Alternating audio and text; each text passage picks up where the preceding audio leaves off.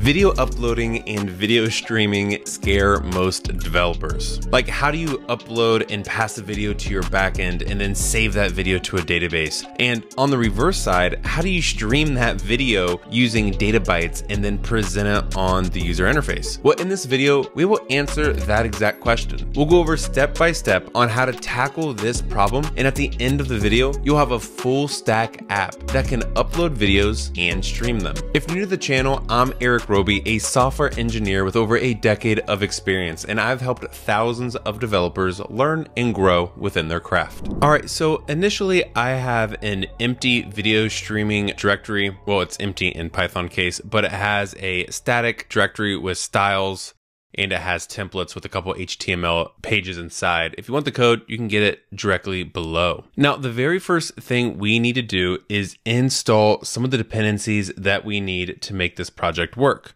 So right here, I am going to first start up my virtual environment. And I can do this by saying source.venv/bin/activate. So now I'm in my virtual environment. And now I need to go ahead and install the dependencies that we need for this project. And we're going to need to do a pip install Supabase, FastAPI, Unicorn, Jinja2, Python.env, Python multipart, and HTTPX.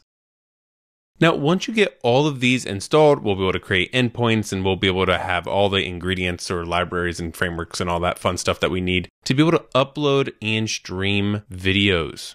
Now, inside our main.py file, I have a couple lines of code already created. These are the imports that we're going to need. Load.env, this allows us to be able to pull our Supabase API endpoints out of our .env file. And then we have all of our connected to our HTML. So really simple things to get the project started. Now, what we want to do is head over to Supabase. If you don't have an account yet, it's free to create an account. Go over there and create an account. And what we're going to want to do is say new project. And you need to choose your organization. You can create your own personal one like I did with Coding with Roby. And now we need to create a project name. I'm going to name this video streaming tutorial. And then for database password, we need to pass in some type of database to create a database with our project. Here you can select your region. I'm going to say US East Ohio and then create project. Now, creating a project will take a little bit of time, not too long, but it will take just like a minute or two to get set up. And I'll come back to the video once it's complete. All right, it is complete. So from here, we can come down to our project settings. And just to kind of get everything started, we need to go down to our APIs. And right here, we can see all of our API endpoints. So grab your URL for your project and then come back into your code, hop into your .env file and paste it in as the URL. Then let's go ahead and grab this anon key. So we can just grab that, go into here and paste it inside here. And now the Supabase bucket we need to create. So we can come into our storage, go ahead and say new bucket. I'm going to name this bucket YouTube video stream. And we want to make this bucket public and say save. Now we have this right here. This is the name that we need to do. So YouTube video stream, go back into your Visual Code and just type it in right here. All right, perfect. Okay, so now that we have all of our configurations set up, the very last thing we need to do inside our Supabase is go into our policies, create a new policy, say for full customization. We're going to say allow anonymous users to upload files. We could just select all of them just to make it easy. And then right here in our policy definition, we're going to want to say auth.role can be anonymous, which means users that aren't signed in are able to upload to our bucket. And this is just for simplicity's sake for us to be able to upload videos and then be able to stream them.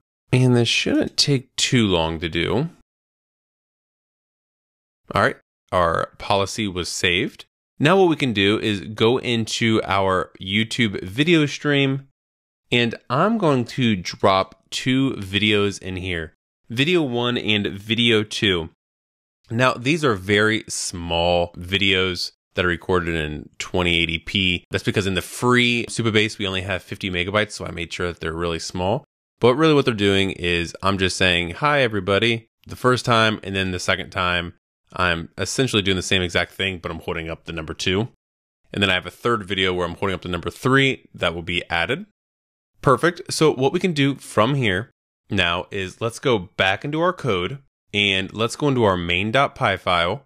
And now we need to start adding some of our code. So the very first thing we want to be able to do is be able to fetch all of our videos. So on the home page, a user can select one of the images they want to watch. So to do this, we can just create a simple get endpoint. So we can say @app.get/ at the normal slash. And then response class is going to be an HTML response. And then we can say async def home request of request. And then videos equal. And now here's where we're pulling out just the list of the items we have in the bucket. So we can say supabase.storage.from our supabase bucket.list.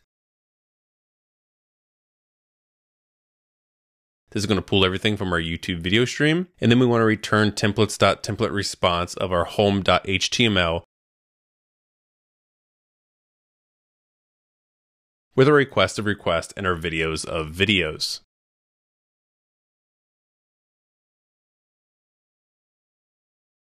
All right, so if we go ahead and just run this application by saying unicorn main:\app -- reload. And we go to this page.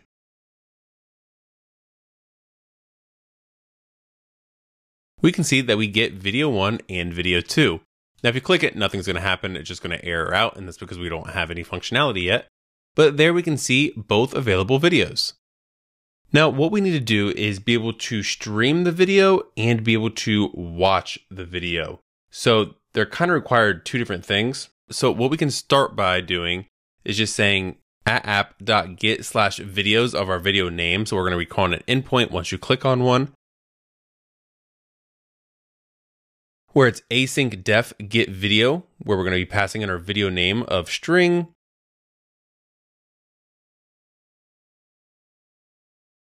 Video URL equals supabase.storage.from or supabase bucket.get public URL of the video name. So we're being able to fetch the video URL based on the video name that we pass in.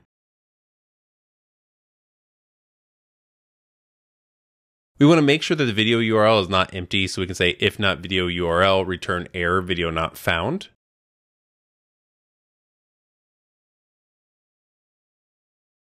And now we need to go ahead and stream that video, like literally stream it to our client. And we can do this by saying async def video stream. So we have a function inside here where async with httpx.async client as client. So we're creating an asynchronous client. We want to say async with client.stream our get of our video URL that we got above, where our headers is range of bytes equals 0 minus. That makes it allow us to be able to translate the stream into bytes. We do not want there to be a timeout, and we want this to be as a response. And then we can say async for chunk in response 8 bytes.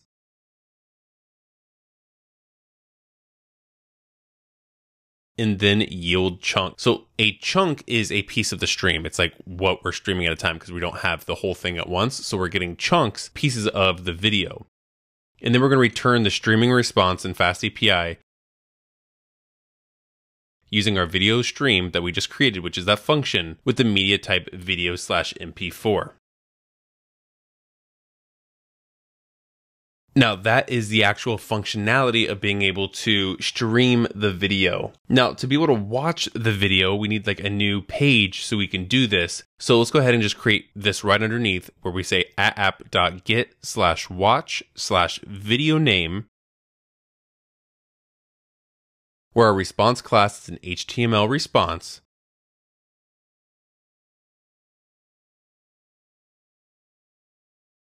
Where we have an async def watch video request of request and video names of our string.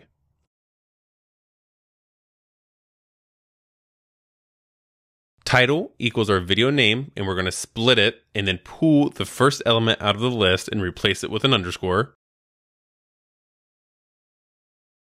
And then replace the underscore with a space. And this is just because of how the naming convention of the names are when we upload them to Supabase. And then we want to return the templates.template response to our watch.html, where we return a request of request, video name of video name, and title of title.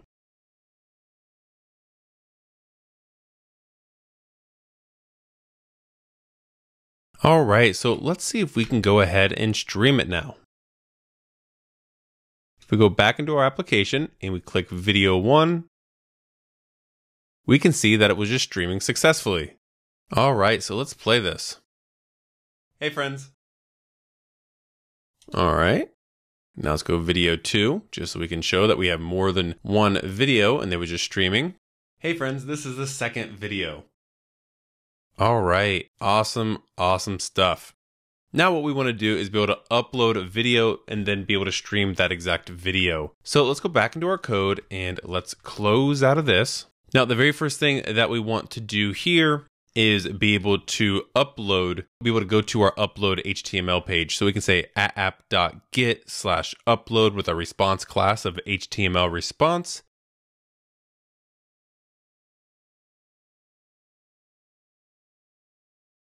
And then we can say async def upload form request of request.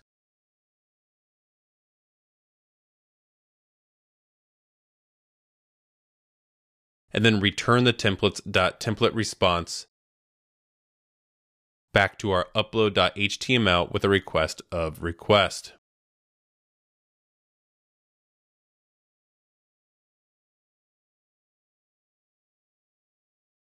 All right, and now we need to be able to upload. So we can say app.post/upload async def upload video, where we pass in request of request.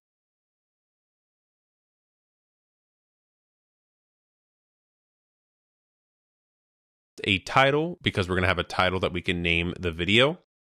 That's going to be a string, which is equal to a form. And then a video upload, which is going to be of type upload video, upload file, and then that's also going to be equal to a file.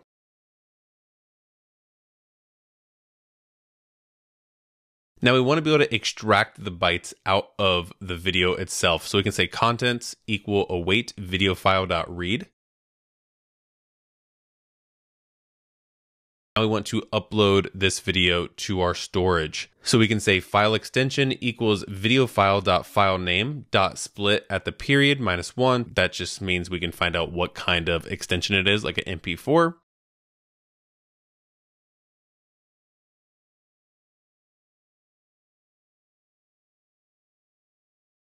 We want to be able to find the file name, so we can say equals f parentheses title.replace, and we want to replace the spaces with the underscore. Also then add the file extension. And now we have our file name. And then we can say response equals supabase.storage.from our bucket, and then upload the file name and the contents. So we have the name now that we're going to overwrite for the name.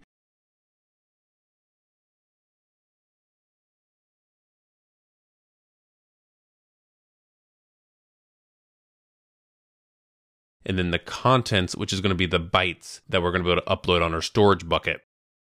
And then we can say if response.statuscode is greater than 400, well, then we can just throw then we can just have a message that equals error uploading video.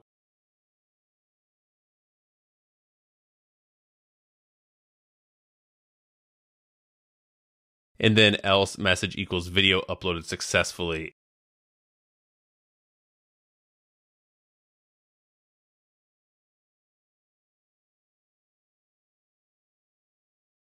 And then we can return the templates.template response back to our upload.html with a request of request and message of message.